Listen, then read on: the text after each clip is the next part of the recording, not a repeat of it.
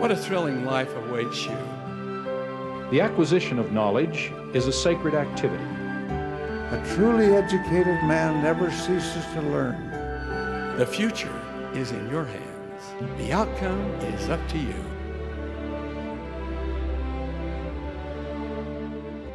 This BYU devotional address with Elder Christoffel Golden Jr. was given on February 8, 2011.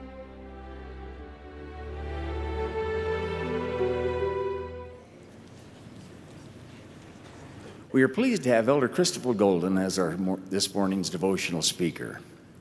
Elder Golden was sustained as a member of the First Quorum of the 70 in March 2001.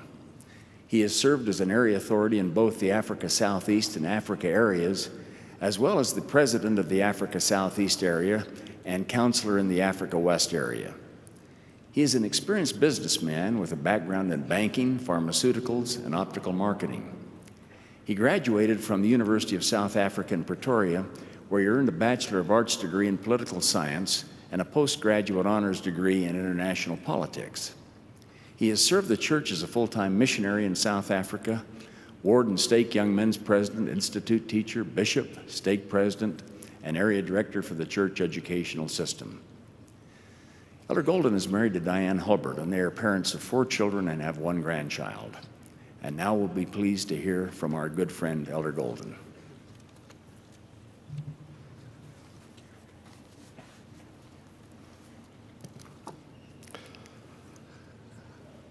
In preparing my remarks for today, I could not help remembering a recent experience of mine.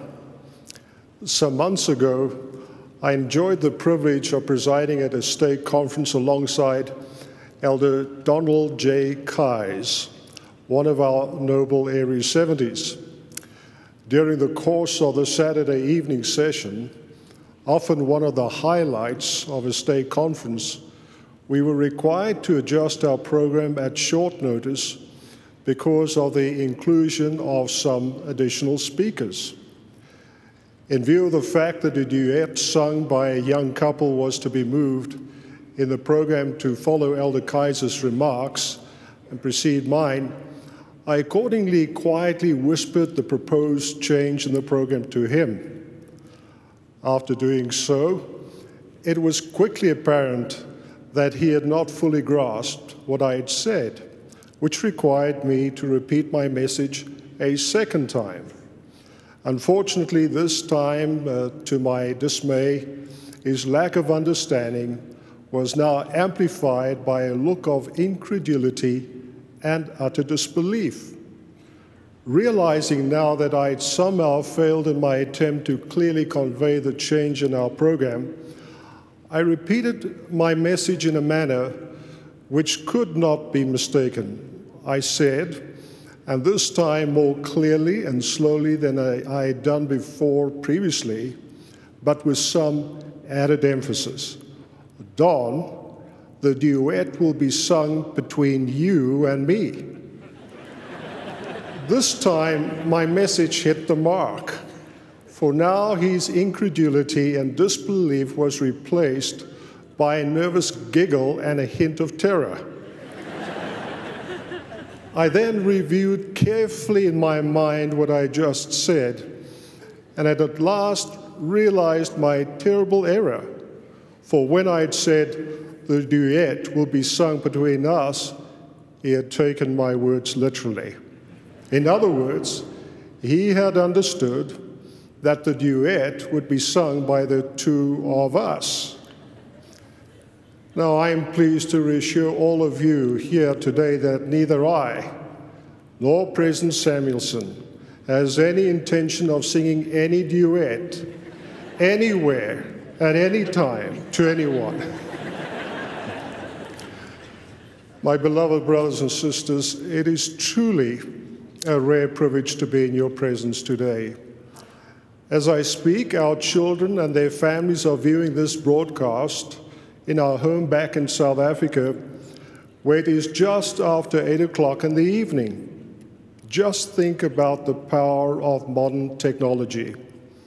One day when I'm released from this calling, Diane and I expect to sit alongside our children in our home in Featherbrook, South Africa, and continue to enjoy the blessings of these great gatherings via satellite broadcast. I'm pleased to convey the love and greetings of the First Presidency to you alongside your parents and loved ones, the First Presidency, and the Quorum of the 12 Apostles as stewards of the keys of the Kingdom of God have a deep interest in you and an abiding faith in your progress and development. When one considers the glorious work of the restoration of the gospel of Jesus Christ, nothing surpasses in importance and power the restoration of a true knowledge and understanding of God, the Eternal Father, and His Son, our Savior and Redeemer, Jesus Christ. Faith in a real and living God in the world we now live is in steep decline. The very existence and mission of Jesus Christ has been diluted by so-called believers. Some who now ascribe to a belief that Jesus Christ was a great moral teacher at best, and some a good man with some flaws at the very least. In contrast, the Church of Jesus Christ of Latter-day Saints theology stands fast as a beacon of undiluted testimony in the living reality of God, our eternal Father, and His Son, Jesus Christ. We believe the Holy Scriptures as they have fallen from the lips of holy prophets. We also believe in continued revelation as it comes to us through authorized and inspired latter-day prophets and apostles. We are not tossed to and fro with every wind of doctrine by the sleight of men and cunning craftiness whereby they lie in wait to deceive.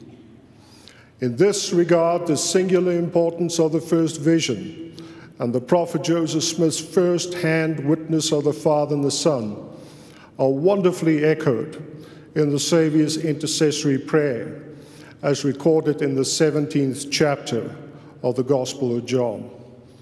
In this prayer of prayers which the Son of God offered on the eve of His atonement, the Lord declared, "And this is life eternal, that they might know Thee, the only true God, and Jesus Christ, whom Thou hast sent." In our discussion this morning, we will consider two principles that are fundamental to our faith. The first is a correct understanding of God. The second applies to our relationship with God. In regard to the actual existence and correct understanding of God, I will simply note here that it is hard to imagine any concept or idea that has been more misunderstood, distorted, or abused during the past 2,000 years. To many, God is mystical and distant. To others, He is nothing more than a manifestation of nature around us. And to others, He is a spirit who reigns in terrible power and judgment, while to a few, God is the invention of a childlike, unimproved mind. The diversity of beliefs is truly bewildering and baffling. I will provide here only one example among the countless of how differently God is viewed, even among those within Christianity itself. Aristides, the 2nd century Christian apologist, declared, quote, "God is not born, nor made. He is immortal, perfect, and incomprehensible. He has no name, for everything that has a name is related to created things. He has no form, nor bodily members or limbs. He is neither male nor female." End of quote. I shall not comment specifically in Aristides' description of God, but I cannot forego the moment to simply say that Aristides' statement is much falsehood speckled with some truth.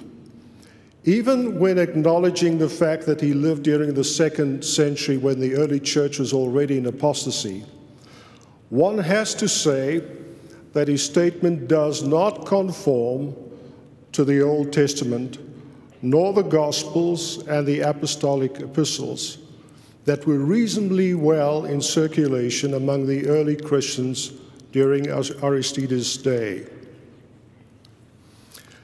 It is important to realize that the restoration of the true knowledge of God, and therefore of our Heavenly Father and His Son, preceded the restoration of any laws, ordinances, or principles that had to be once again restored in connection with this, the dispensation of the fullness of times.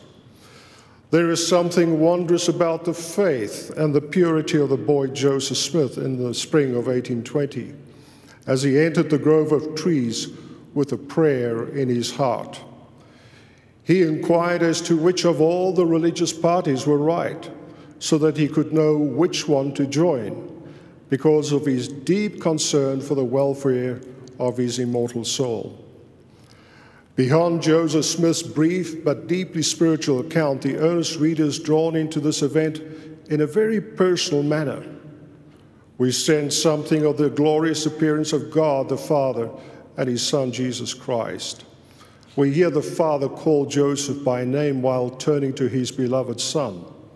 We hear the Son as our Savior and Redeemer and advocate with the Father address Joseph. Throughout the account, we sense the reality, nearness, and approachableness of our Heavenly Father and His Son. And we are renewed in our testimony that God is real and mighty to save. After the first visitation and vision, other manifestations followed, which caused the Book of Mormon to come forth, and the necessary priesthood, authority, covenants, and ordinances to be restored. In short, all the power and knowledge necessary for gaining eternal life was once again restored to mankind, but only after the true nature of the Father and the Son had been revealed.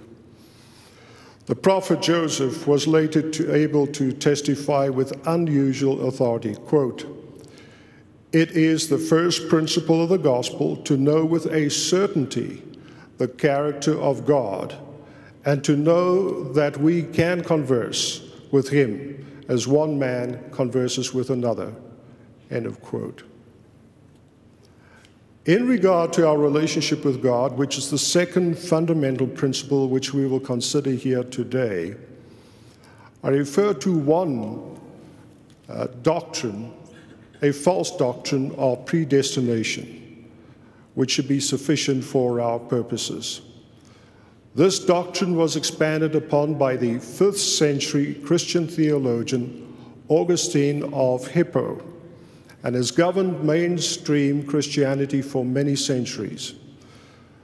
According to predestination, the destiny of any soul is predetermined by God before any act, good or evil, has been committed by any man or woman. I will only say here that there is a terrible logic to a belief in a God who prejudges us, even when His judgment is always perfect.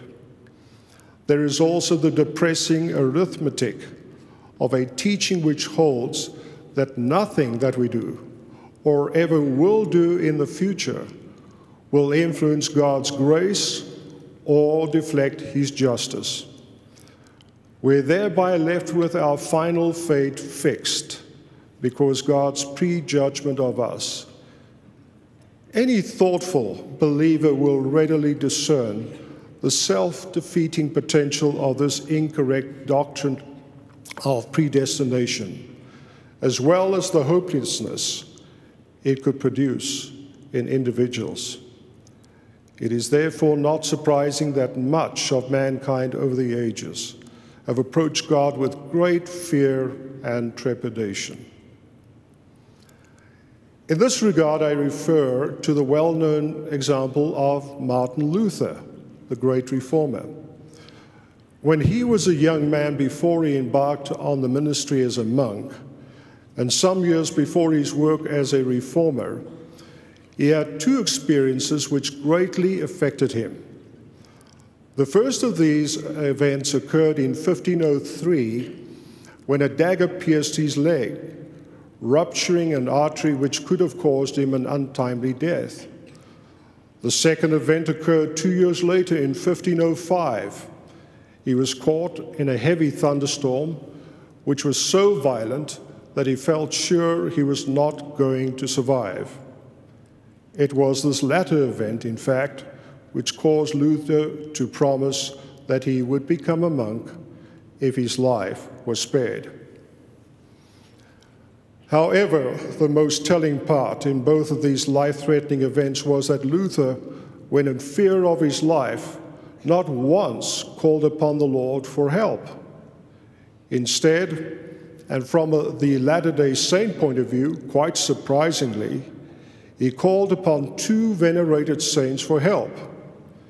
In the first instance, when his leg was injured, he implored Mary, the mortal mother of the Savior, to help him, while in the second event, during the terrifying thunderstorm, he turned his calls for help to St. Anne, who is believed to have been the mother of the same Mary. In later years, Luther regretted his behavior for not calling upon the Lord during these situations.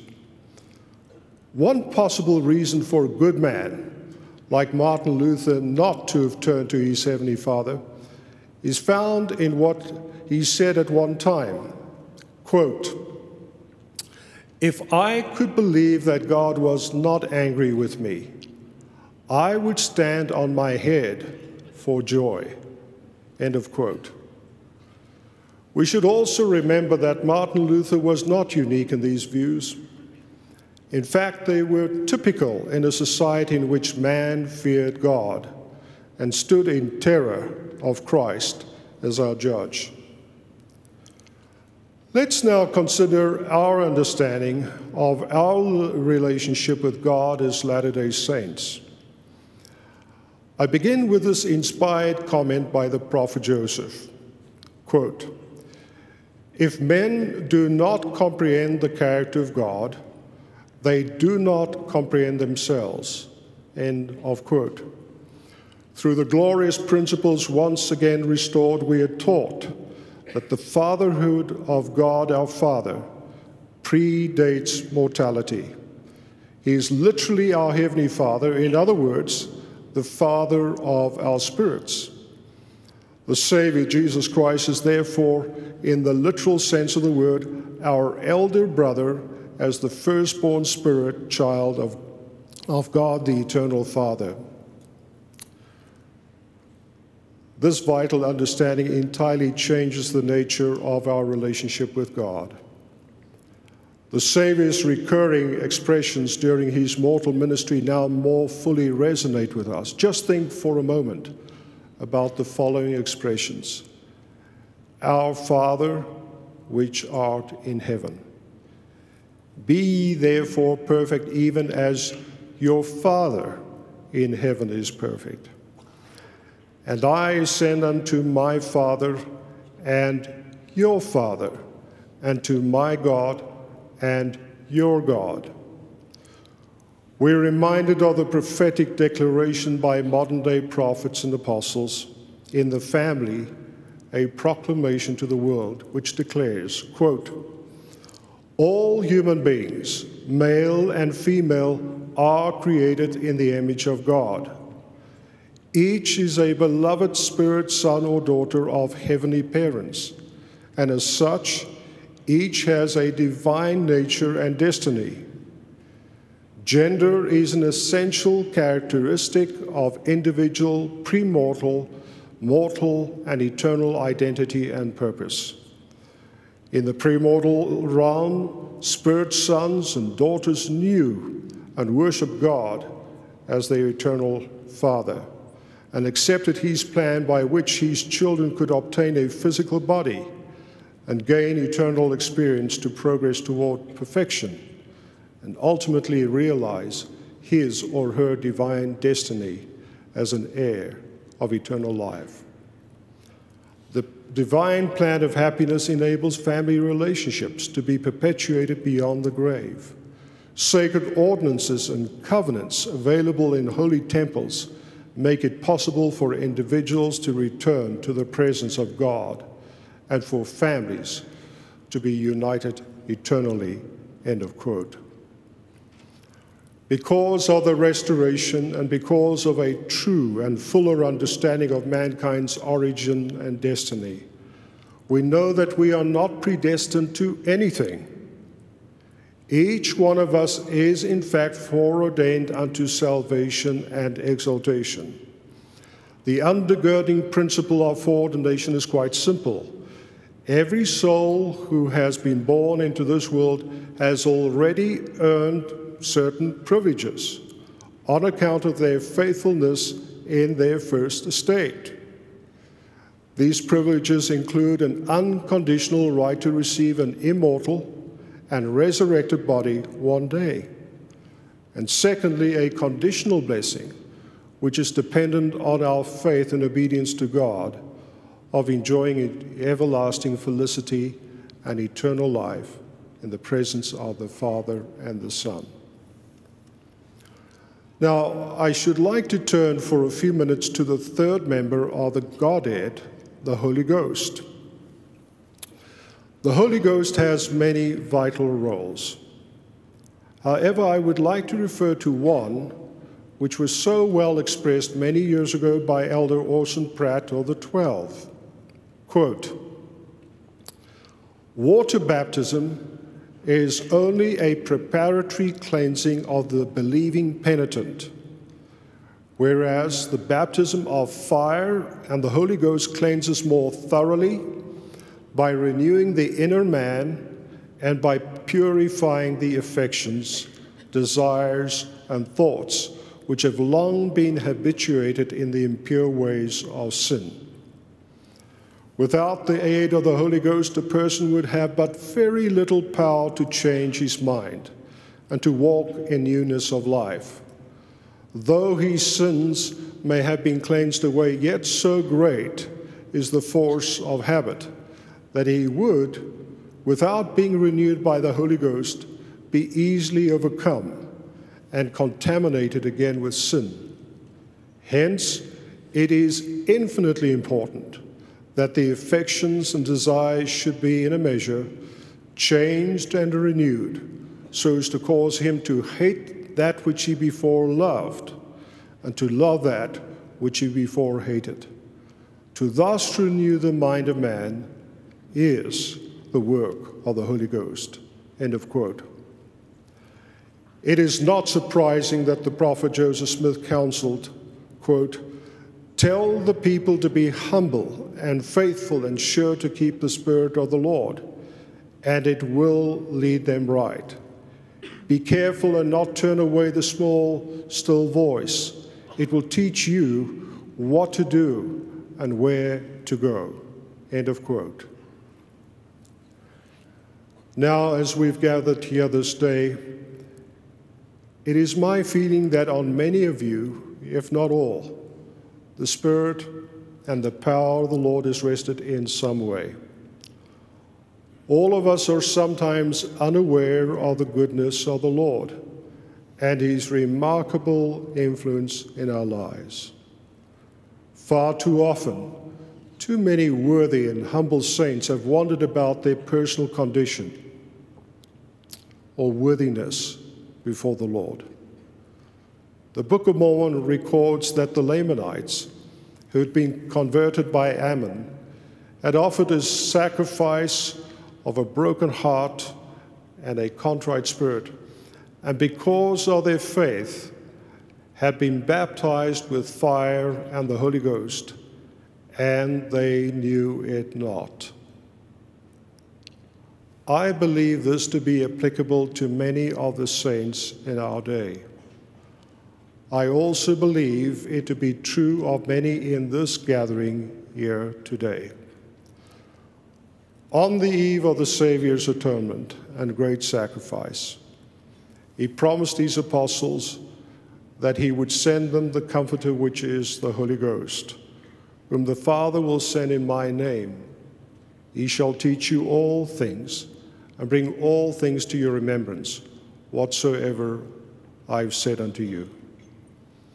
Christ, we are told, will fight our battles, and the Holy Ghost, which whispereth through and pierceth all things, will guide us. In conclusion, I turn to this, the sweetest of our Lord's invitations.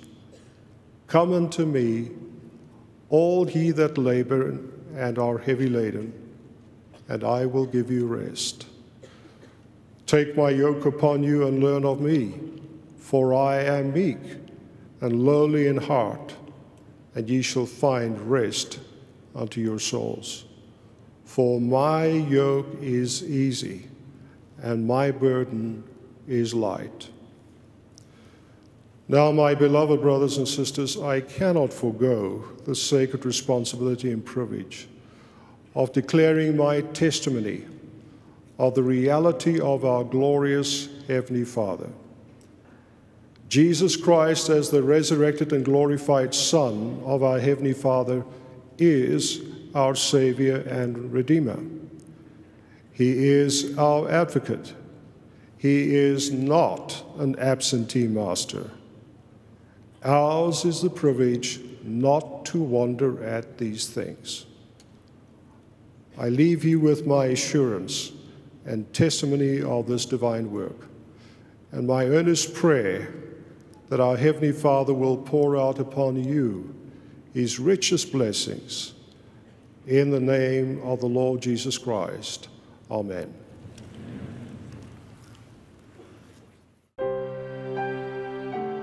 This BYU devotional address with Elder Christoffel Golden Jr. was given on February 8, 2011.